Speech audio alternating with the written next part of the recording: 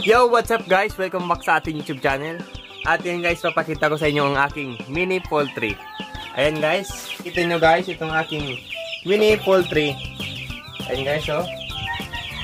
Ito guys na 45 days na to guys. Maga 1 week pa lang to ngayong Saturday. Ngayon, papakainin ko sila. Ayan.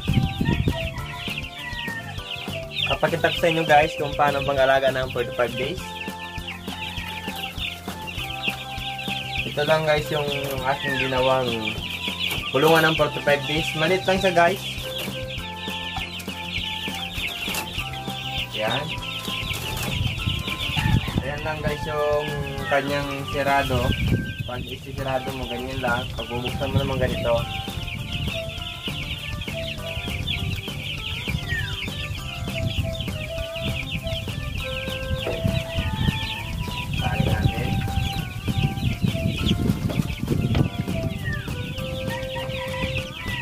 Ito pinapainom ko dito sa mga alaga kong 45 days guys. Itong tubig na may bitrasin. Ayan.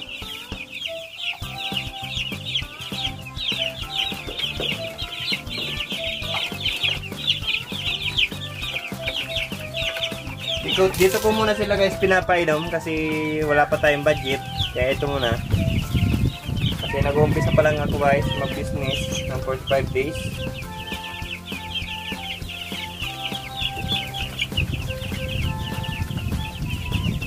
Tapos, dito naman guys yung mga pagkain ng aking alagang 45 days. Dito ko pinapakain. Dito sa bamboo na to. Yan. Biniyak yung bamboo. Tapos ito yung sa loob. Dito nilalagay yung mga pagkain.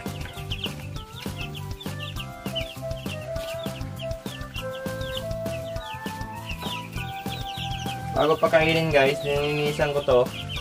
Para matanggal yung mga sira-sirang pagkain na matitigas na.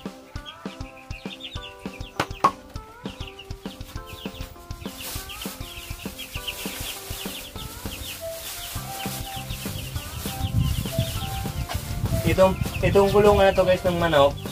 Mag-kuha pa lang to guys. Magti 3 days pa lang to. Ginawa. Di ko na binidyoan yung paggawa nito. Kasi busy guys. Wala magbibideo sa akin. Yan. Papakita ko sa inyo guys kung ano kalilikot to guys. Tingnan mo. Pinapataob nila yung tubigan guys. Yung pinapainom ko sa mga aking chicks.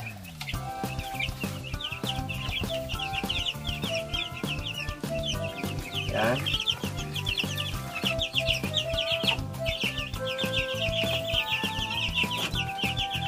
Marami akong ginawa nito guys. Ayan. Dalawa. Minsan guys, may mga tae ito ng kuwan, ng mga chicken na lininisan ko.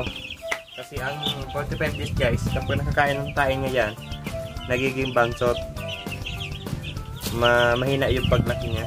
Mabagal yung paglaki ng 45 days guys kapag may yung pinakakainan ng manok ay may tae ng pag may tae ng manok ang pinagkakainan guys, mahina kumain. Nagiging bansot yung manok. Uy, tapos.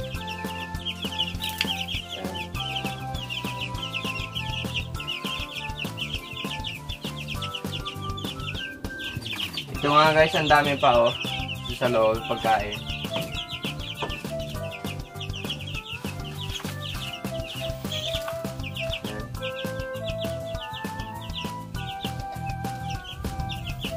Kailangan guys, pag-alaga ng 45 days, laging may naka-imbak na tubig. Painuman niya. Para mas mabilis lumaki.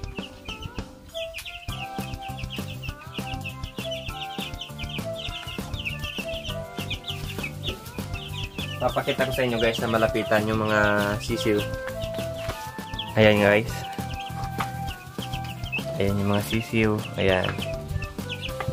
1 week pa lang ngayon yan guys. Saturday ngayon. Binili ko dun yung Saturday. Last Saturday. Tapos Saturday ngayon, kaya yan, 1 week pa lang.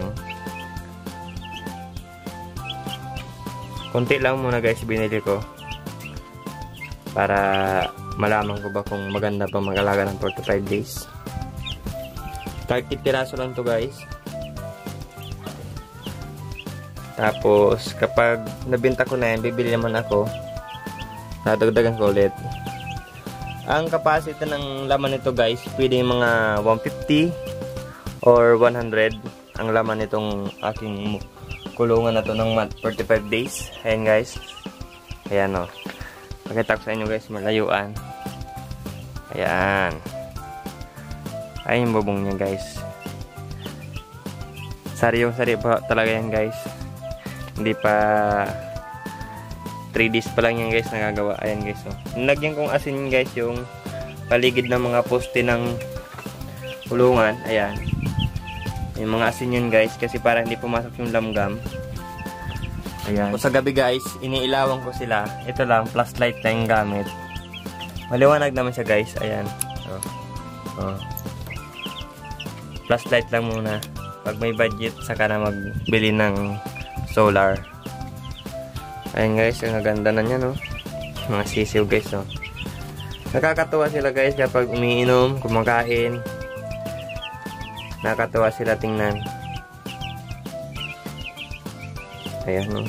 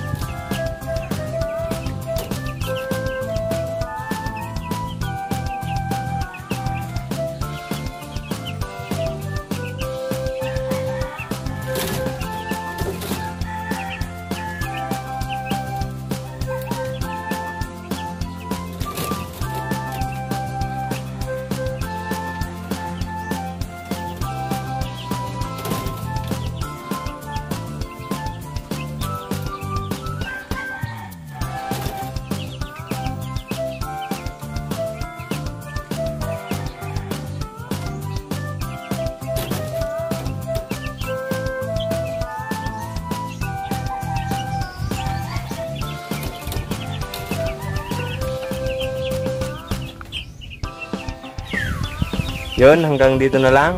Bye. Thank you for watching. At sana nag-enjoy kayo guys. Huwag nyo kalimutan mag-comment at mag-subscribe.